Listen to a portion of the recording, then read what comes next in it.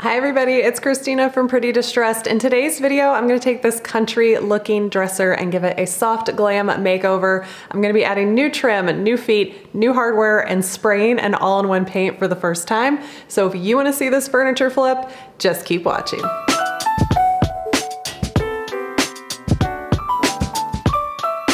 This is the piece of furniture I'm going to be flipping today. It is a Bassett chest of drawers, and today's video is sponsored by Dixie Belle Paint Company, so you know what that means. They are going to be giving away $100 to their website on this video. All you have to do is subscribe to my channel, subscribe to Dixie Belle's channel, and I'm going to be using their Silk All-in-One Mineral Paint today, so let me know in the comments what color you would like to try. I will pin the winner's comment here next week, so make sure you come and check back to see if you're the winner. My two least favorite parts of this dresser are the hardware and the bottom skirting. It's just really country and fancy, and I want to go for a soft, glam, modern look on this, so I'm going to flip this on the back and remove all this trim. This is going to be different with every piece, but with this piece, it was screwed on, so I just started by removing all those screws and seeing what it looked like after I got everything off.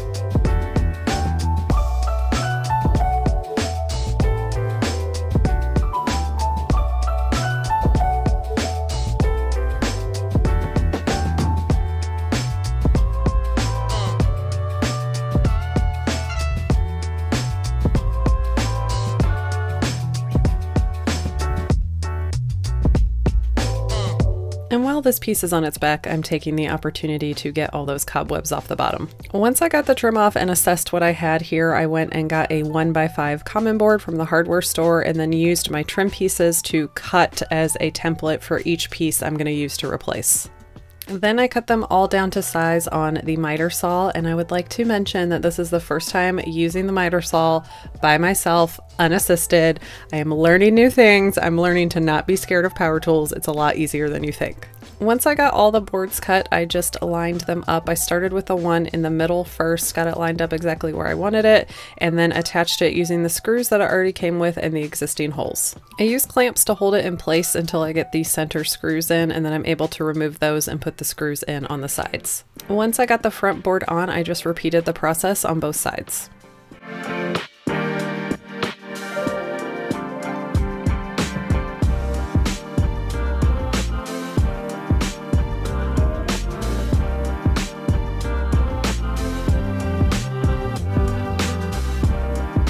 I did run into a small issue. The board I got was not long enough to cover these feet entirely, and I didn't want to get one that was longer than it because then I was going to have to use the table saw. I'm not ready for that. I didn't want to have to cut down a board, so I got this one that was a little bit too short. I'm taping off that primed board to protect it, and then I'm going to use my jigsaw to cut off the excess of the feet.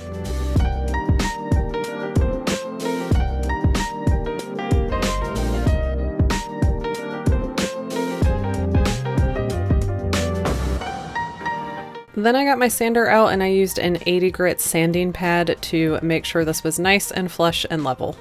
I originally thought I was going to let this just set on the ground, but I put it to my Instagram viewers and they wanted feet on here. So I actually had to cut a different board to be able to get these feet to screw in. If I used the existing support or bracket, I wouldn't have been able to screw into the back of here. So I cut some blocks down to size, drilled a pilot hole into this piece of wood, and then screwed it into the base.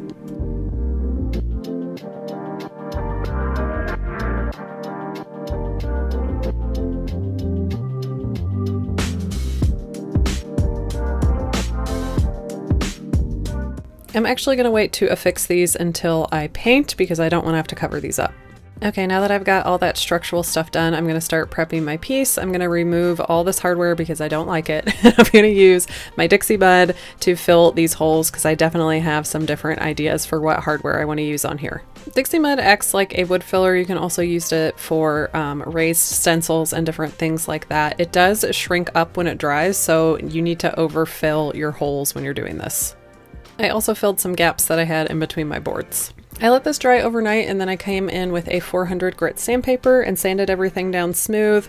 Because these were such large holes, I still needed to do a second filling after I got done sanding them. This can take 2 to 4 hours to dry, so I stuck it out in the sun to help that process along, and since I'm not using as much mud, it will dry quicker. So while that's drying, I'm going to use my Surf Prep sander with that 400 grit sandpaper to scuff sand my entire piece.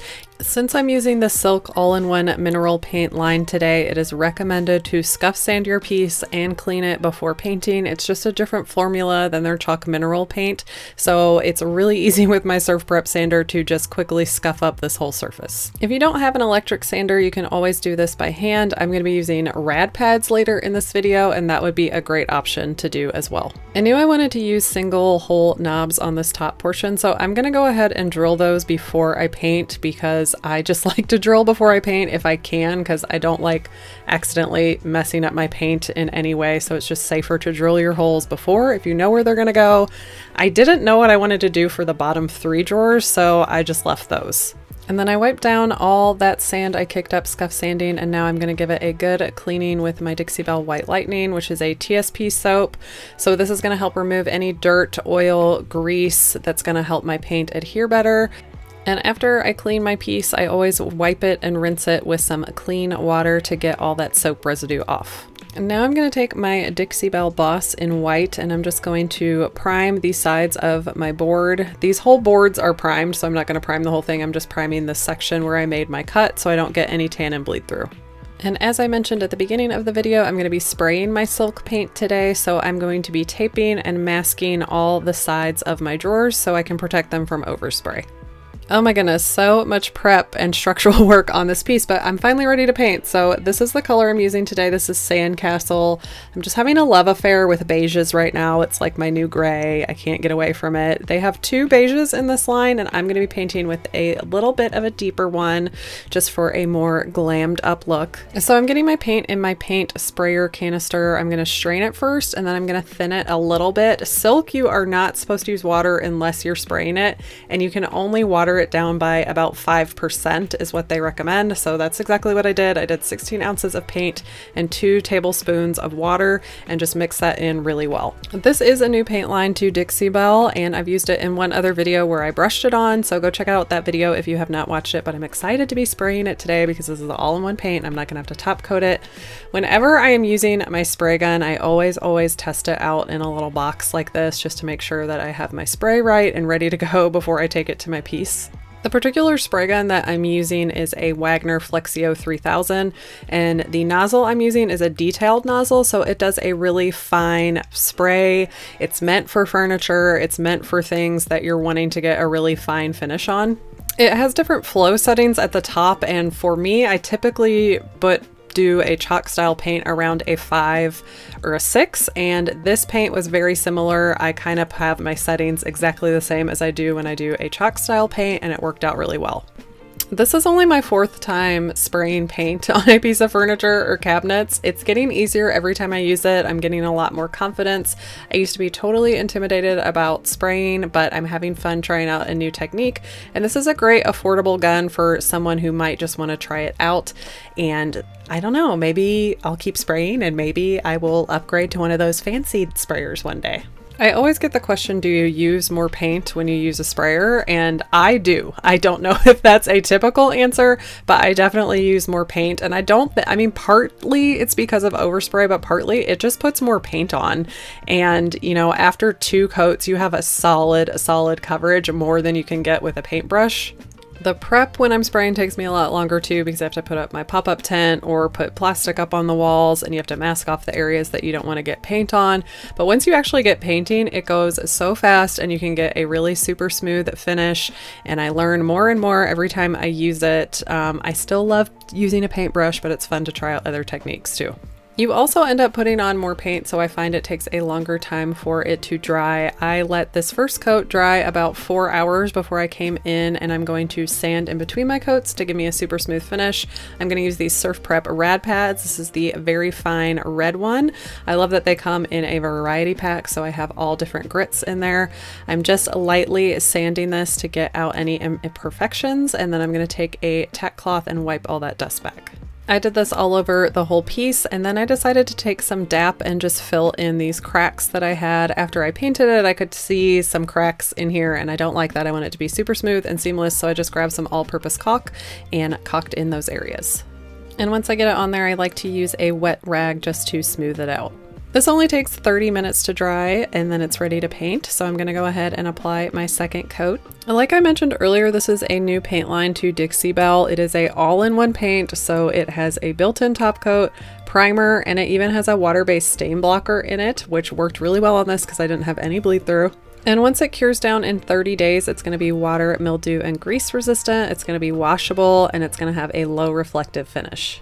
It also has really great leveling properties. You can see that this sprayer looks almost like an orange peel when it's wet when you put it on, but as it dries down, it becomes really flat and smooth. Once I picked out my hardware, these feet are just a little bit too yellow and brassy, so I'm going to spray paint them real quick. I'm going to grab that medium rad pad and scuff this up a little bit so that my paint will stick.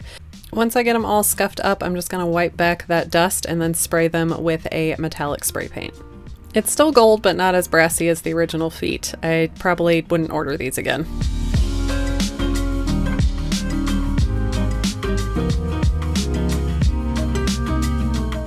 I let my second coat dry overnight, and now I'm going to get it ready to put on my feet and my new hardware. I got the foot in position and then marked off with a pencil all the holes that are under there, and then I grabbed my drill to do some pilot holes because I want to be really careful not to crack my base because I would have to completely redo it and that would be bad. So a pilot hole is just drilling in just a little bit to give your screw something to go into. It's going to help you be able to go slower and not be as aggressive. And then I get the foot back in place and I put the screws in about halfway, get all 4 of them in, and then I go back in and tighten them.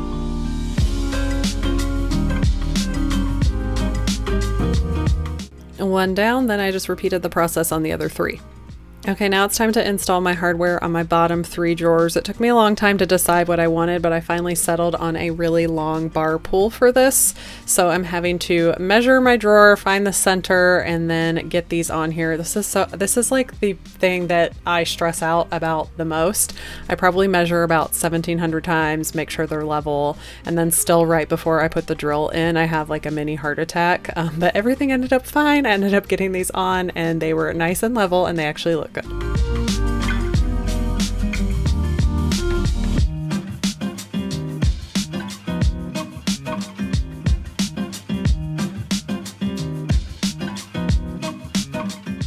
So I gained a little confidence with the first one, so then I had to attach the other 2.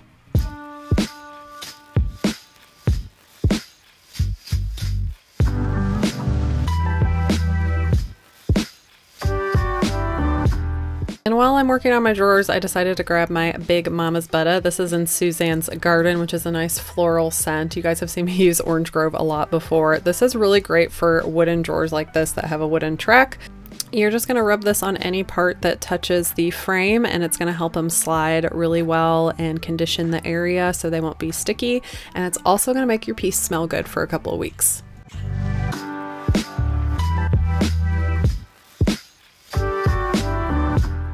Home stretch, my last step is to apply these little knobs to my top drawers. This is a brand off of Amazon called Cosmos, and it's really affordable, and I was really happy with this selection. Whew, that was a lot of work and a lot of decisions I had to make, but I'm really happy with the final product. Here it is. This is my version of a soft glam is what I like to call it. It's so elegant, really basic, but I love the way the hardware just bumps it up a notch. I'm obsessed with these long pulls. I have to incorporate them into more furniture, and I really love the way the base turned out. And I really enjoyed using silk in the sprayer. It is so smooth. I love the way it levels out. I'll definitely be trying that out again. Thanks for joining me for today's furniture flip. Check out some of my other videos before you leave. I will be back next week with another furniture makeover. Thanks for being here, and I will see you next time.